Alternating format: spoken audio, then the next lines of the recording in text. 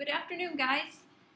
This is 4.5, Day 1 notes. It is solving quadratic equations by factoring and graphing.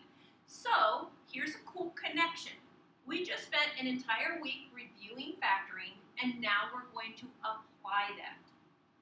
So, we're going to start with a warm-up. So see if the back of the notes are blank. You don't need to grab a marker board, but just find a little space.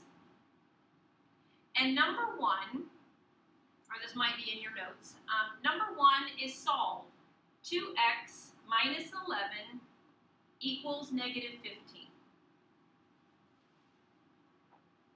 So go ahead and try it.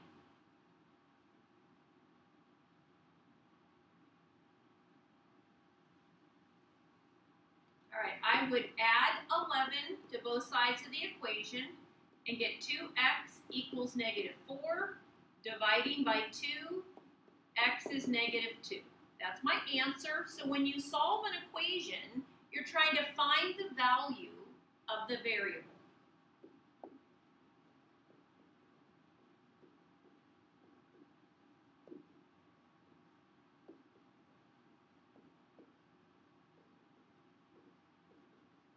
Okay, that's really important. When you solve an equation, you're trying to find the value for the variable. So in this warm-up, we got x equals negative 2. In the second warm-up problem, it says factor the quadratic expression. So again, we just spent all of this last week on this. And so step 1 is look for a GCF with 3x squared plus 43x minus 30. So there's no GCF. Then we're going to do, it's a trinomial, so we're going to do the a times the c.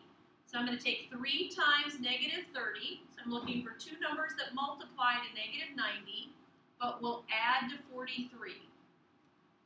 If you can't come up with a pair on your own, then you want to start with, say, negative 1 times 90, negative 2 times 45. Hey, there we got it pretty quick. So this is going to be 3x squared minus 2x plus 45x minus 30. So at this point, this should not be a problem for us. If it is, make sure you're getting to math lab and office hours. You should be doing both. So I'm splitting the middle. This is an x, and I get 3x minus 2. You write down the middle operation sign. The GCF of the next two is a 15, and I get 3x minus 2. Remember what we talked about when we factored? The parentheses should be the same. If they're not, you've made a mistake. So the common factor is 3x minus 2, and what's left is x plus 15. I want you to notice the difference between number 1 and number 2. When you are asked to solve, you're getting a value for x and there's an equal sign. In number 2, there is no equal sign, so I'm not solving when it says factor the expression, and there's no equal sign. All right, let's look at our notes now. Again, this is 4.5, and you're going to fill in what you see in red in the blanks. You can use factoring to solve certain quadratic equations.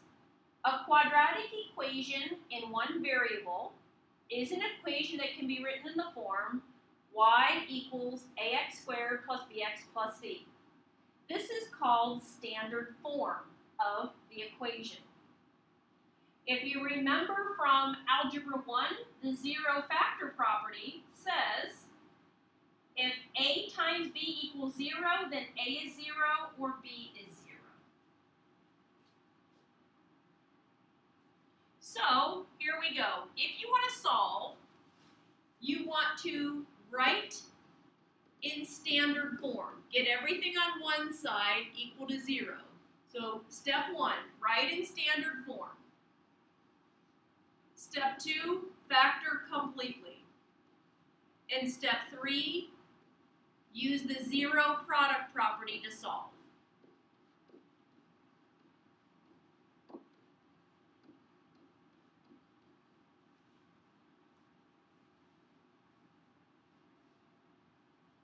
please make sure you're writing this down. When you want to solve a quadratic equation, you put it in standard form, factor it completely, use the zero product property to solve. So what I want you to notice is different from the warm-up. In number two in the warm-up was an expression. There was no equals and it didn't say solve. So in example 1, it now says solve the following quadratics by factoring. So factoring is the method, but I have an equation and I'm trying to solve it. So in letter A, it's already in standard form. Standard form means everything on one side equal to 0. So I'm going to go straight to factoring.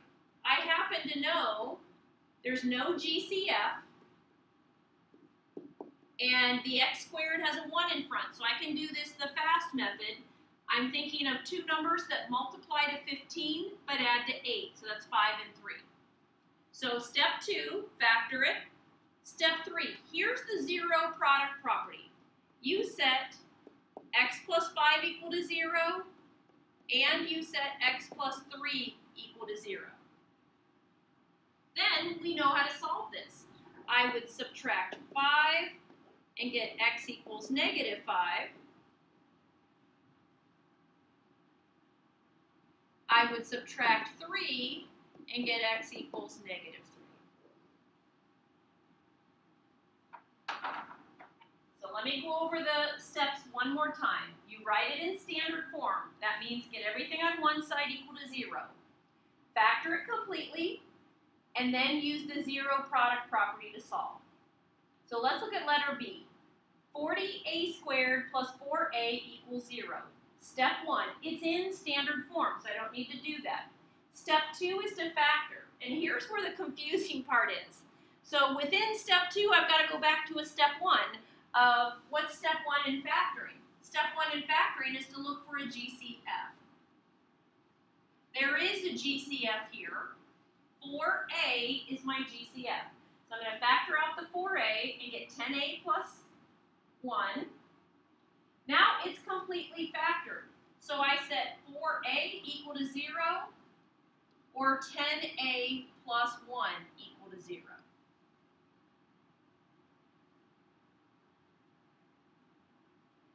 So when I solve 4a equals 0, I'll divide by 4.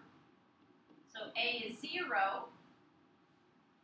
Over here, I subtract 1 and get 10a equals negative 1. And dividing by 10, a is negative 1/10. If you need to, you pause the video and re-watch any part, or if you need to pause just to write things down, please make sure you pause the video at any point. All right, example 2.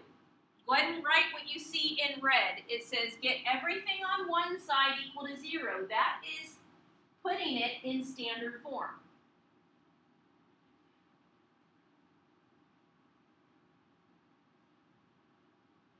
Example 2. Solve the following quadratics by factoring. So what you want to do when you're doing standard form, you want to put the x squared on a side that makes the x squared positive.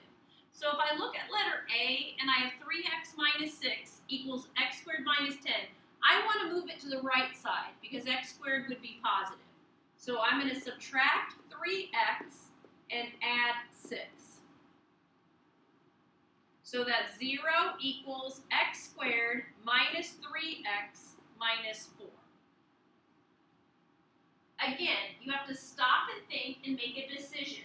Which side should you put your x squared on? So that question is the side that makes the x squared positive. Now I'm going to factor this. Okay, there's no GCF, so I can do this one. What two numbers multiply to negative 4 but add to negative 3? So it's a minus 4 and a plus 1. Remember, check your work when you factor. Okay, do that in this step because you can catch a silly sign mistake if you just check it. Then I set x minus 4 equal to 0 and x plus 1 equal to 0. One quick comment right here, don't lose this equation.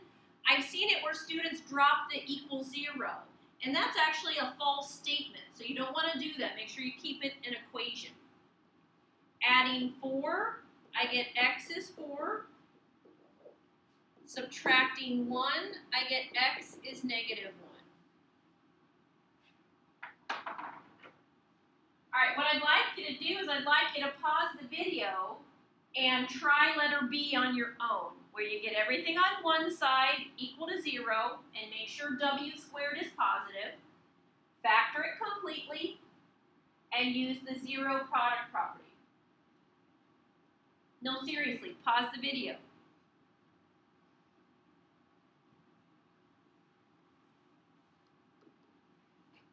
So I'm going to add w squared and subtract 23w from both sides.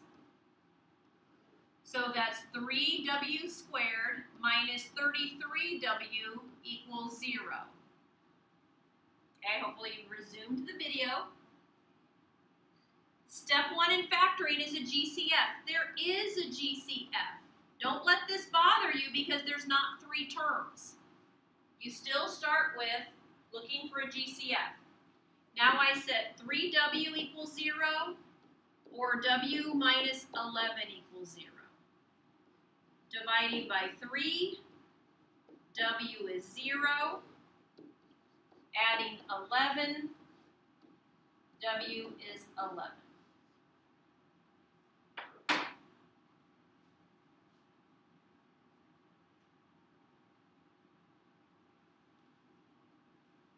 Double check real.